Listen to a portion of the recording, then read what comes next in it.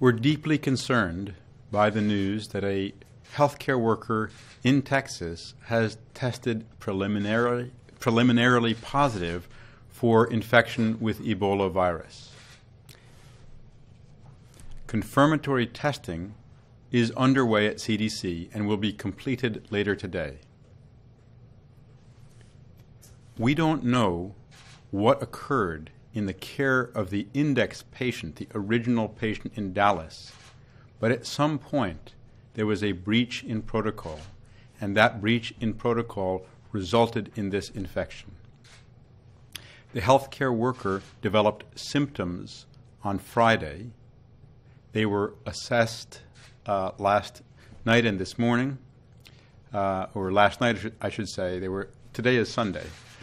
They were assessed Friday and tested yesterday, and the Laboratory Response Network laboratory in Austin, Texas, tested their result preliminarily positive.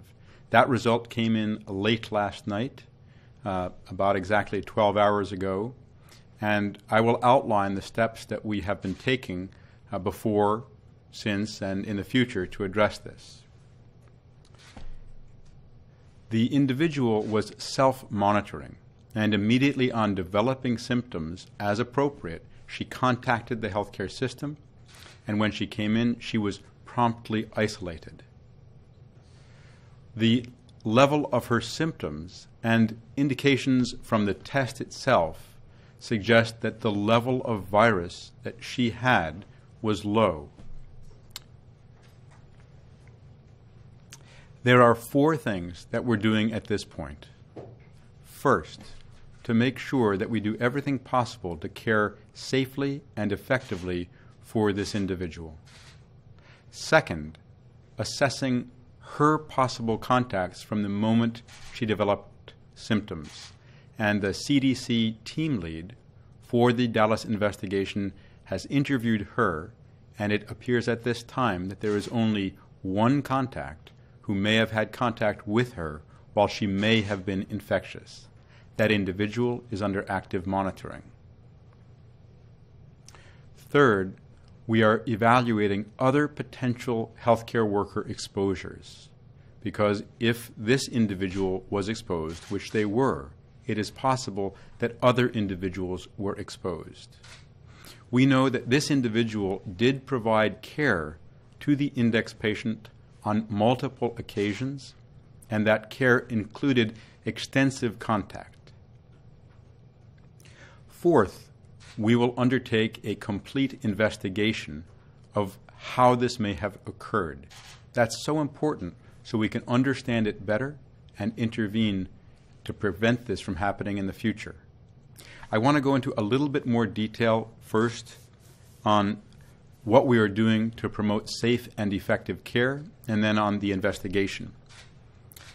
In terms of safe and effective care, we had already begun several days ago to ramp up the education and training of healthcare workers at this facility.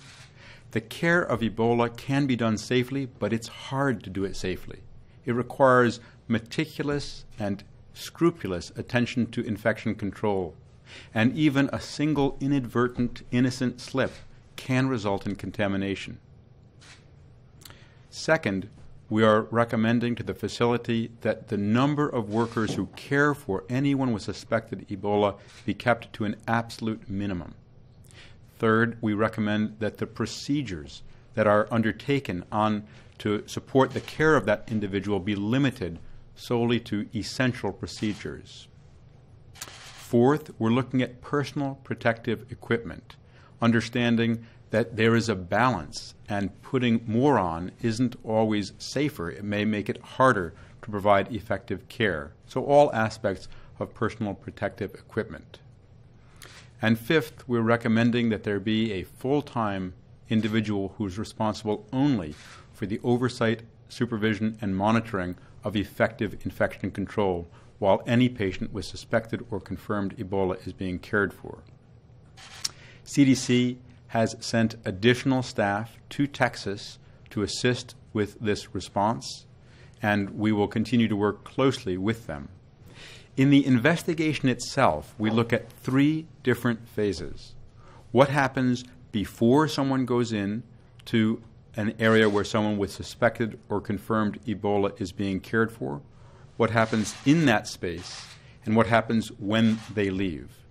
The 2 areas where we will be looking particularly closely is the performance of kidney dialysis and respiratory intubation.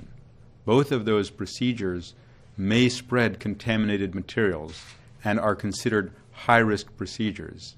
They were undertaken on the index patient as a desperate measure to try to save his life. In taking off respiratory protective equipment, we identify this as a major potential area for risk.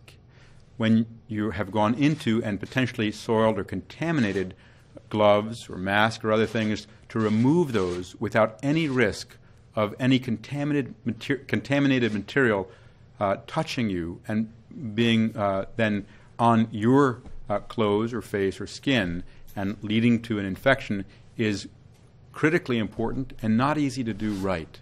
So these are areas that the investigation will look at, but we don't know what it will find. We'll be doing that over the coming days. Before I turn it over to Dr. Lakey, the Commissioner of the Texas Department of State Health Services, I do want to make 2 final points.